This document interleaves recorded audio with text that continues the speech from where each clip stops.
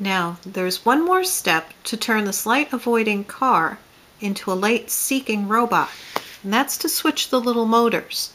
Right now, it's set up so that the sensor on the right powers the motor on the right.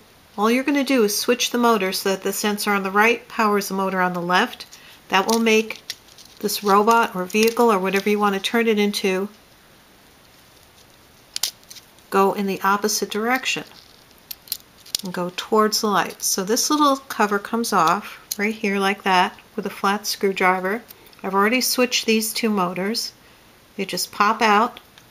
In fact, I'll show you if I can do this gently.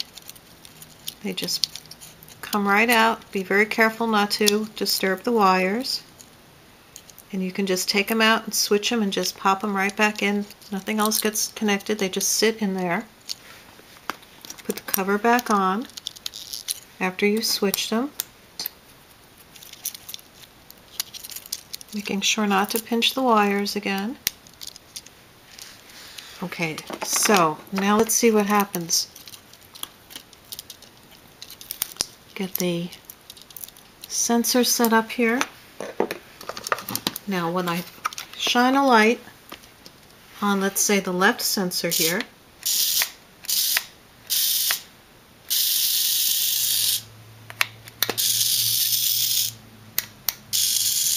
now our vehicle is going towards the light instead of away from it.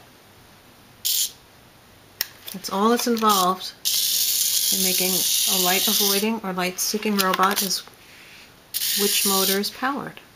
I think that's pretty cool.